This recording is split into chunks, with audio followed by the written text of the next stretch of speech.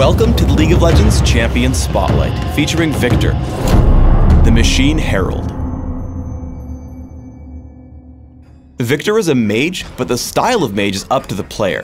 Whether choosing a mid-ranged tanky mage, a bursty damage dealer, or a longer-ranged supporter, Viktor has a variety of tools to dismantle the competition. Viktor's passive is Evolving Technology. Viktor starts the game with a Hex Core in his inventory. This Hex Core can be upgraded within the in-game shop into one of 3 upgrades, corresponding to his 3 basic abilities. Each upgrade grants different stats and benefits its eponymous ability in some way. We'll go over these upgrades shortly. Power Transfer damages a single target enemy and returns a portion of that damage as a temporary shield to Viktor. If Viktor upgrades to Augment Power, then Power Transfer also gives Viktor a movement speed buff whenever he uses it. As his most consistent damage tool, I max Power Transfer right away. Gravity Field creates an area on the ground that slows all enemies inside it. Enemies who stand inside the field for too long are also stunned. If Viktor upgrades to Augment Gravity, then Gravity Field's cast range is increased. As his main utility spell, I grab 1 point early, but leave it to level 18 to max it. Death Ray allows you to choose a start point and a trajectory, damaging all enemies along the path. If Viktor upgrades to Augment Death, then Death Ray will deal bonus damage over time to every target it hits. As an area of effect spell, it's more useful mid-game than early game, so I max it by level 13.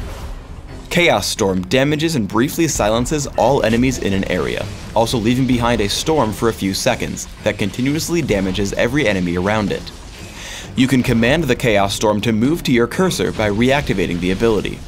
As an ultimate, I rank it at levels 6, 11, and 16. By ranking Power Transfer early, you can easily trade blows with enemy champions and come out ahead. Here I make it a point to walk over to Morgana and tag her with Power Transfer. I make the effort to stick around for a few attacks as my shield blocks most of her counterattack. Make sure to keep Gravity Field available for jungle ganks. As Shyvana comes to gank me, I aim it such that I'm on one edge of it, Shyvana's on the other, and I walk through the entire diameter of the field.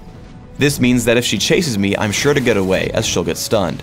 Unfortunately, through a combination of her exhaust and Morgana's flash, I'm forced to dodge Morgana's Dark Binding with a flash of my own. Viktor's full damage combo is extremely potent. I notice Shyvana trying to dive me, so I hit Power Transfer, lead her away from the turret, and keep running until the spell comes back from cooldown. Immediately after, I lay down everything. Gravity Field keeps her in range of Chaos Storm, as Death Ray and Power Transfer also deal significant damage. Thanks to Morgana's Black Shield, she just barely survives the encounter, but Rammus rolls in for the kill immediately after. Gravity Field is a great way to set up a fight. As Nunu and Shyvana come down, I drop it to separate the two of them. Nunu can't retreat, and Shyvana can't come in. They both try anyway and get caught in its stun, so Rammus comes in to pick up on Nunu. We burst him down and continue to push onto our enemies.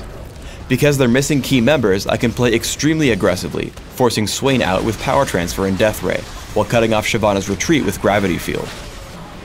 As the fight winds down, I'm able to find Swain with a flash and a Power Transfer. Thanks to Augment Power, the movement haste plus shield allow me to escape Ashe as my team backs me up. Gravity Field works phenomenally well when combined with a teammate's crowd control. As Lux and I happen to catch Yorick on the quarry, I hit Gravity Field right as she tags Light Binding. As a result, he's locked up under our entire damage output, falling before even making it more than a quarter of the screen. As Death Ray doesn't interrupt your movement and Chaos Storm deals continual damage, this allows you freedom to chase down opponents. I open up on Ahri with Power Transfer and Death Ray, but as she runs away, I tag her with the tip of Chaos Storm and set it to follow Galio. Even though I'm no longer in range of any of my other abilities, we pick up the kills easily. This same combination works exceptionally on offense as well. As Rumble and I push on the Boneyard, we lay our Gravity Field with the Equalizer. Twisted Fate gets completely caught and falls before being able to deal any damage. Tristana pushes back onto Rumble, but I'm able to take her out when my minions neutralize the point. As one final note, casting Death Ray at the edge of its range and aiming it outward lets you outpoke almost anyone. As Tristana attempts to defend the drill, a quick cast of Death Ray hits her for about 500 damage without any fear of counterattack. For runes, I take Magic Penetration Marks, Ability Power per level Seals, Ability Power per level Glyphs, and Flat Ability Power Quintessences. This setup is aimed at giving me significant damage with my abilities. If you're going to build for a tanky power transfer build, consider armor seals and magic resist glyphs instead. My masteries are 2109, focusing on increasing my ability power, magic penetration, mana regeneration, and neutral buff duration. Like with the runes, this build is aimed at granting me significantly increased damage. However, for a tanky build, consider 10-11-9, foregoing some ability power for bonus armor, magic resist, and health. In Classic, I open with a Sapphire Crystal and 2 health potions. I rush for Catalyst the Protector and Boots of Speed, upgrading to Rod of Ages soon after. After Rod of Ages, I complete Sorcerer's Shoes. The choice augment is up to you, though I build power in this spotlight. There are a number of strong items to consider regardless of your build, including Rylai's Crystal Scepter, Rabadon's Death Cap, Will of the Ancients, and Void Staff. In Dominion, your build may end similarly but start differently. I open with Prospector's Ring, Boots of Speed, and 2 health potions. Rushing Sorcerer's Shoes, Rylai's Crystal Scepter, and Augment Power lets you run around in fights and use a significant movement speed advantage to win them. Again, consider heavy-hitting ability power items like Rabadon's Death Cap, Will of the Ancients, and Void Staff. Thanks for tuning in to the Viktor Champion Spotlight. Please subscribe to the Riot Games YouTube channel above, and don't forget to thumbs us up just below the video.